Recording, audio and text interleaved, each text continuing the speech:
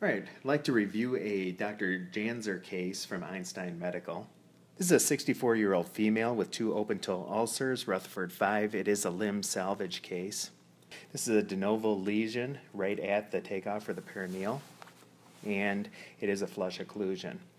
Dr. Janzer treated it by going through with a wiring into the perineal and going retrograde back up through a collateral and wiring the PT that way.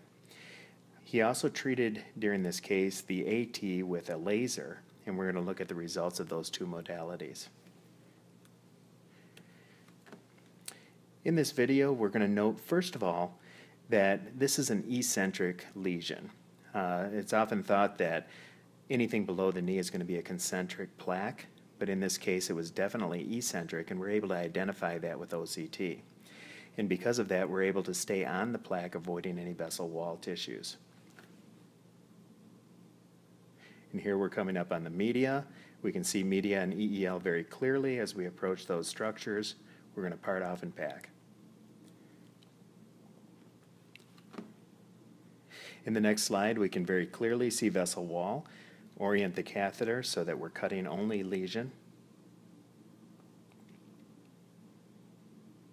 Notice that the balloon is not inflated because the 7 French catheter is large enough to treat the vessel without opposing with the balloon. We're able to take it down. As we start to enter into a little bit of media there, we did cut just a touch of media and then parted off and packed, beginning our next cut. So again, we've identified our structures. We rotate the catheter so that the cutter blade is over disease. Advance, treating the disease segment only. Again, no balloon inflation is necessary in this case. The cutter is up against media, so we stop, part off and pack. In the end, we were able to open up the PT very clearly with 1 pass, taking out that eccentric lesion. I was treated post with a balloon dilatation.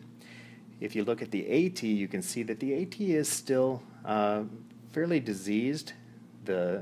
The flow is not quite as good as what we achieved with Pantheris, and with the data on laser, we can probably expect this patient to be seen back in the near future. With the Pantheris, we had a tremendous safety profile in that we were able to identify vessel wall, we were able to identify plaque and target that plaque. We used almost no balloon inflation. We were able to go down with 1 pass and remove this eccentric disease and identify that it was eccentric. We were able to see the media borders and avoid them. For the most part, we did hit media in one area but did not cut all the way through the media, and we were able to avoid adventitia. We were not able to see this disease distribution under fluoroscopy, so without OCT we wouldn't have realized that this is what we were treating.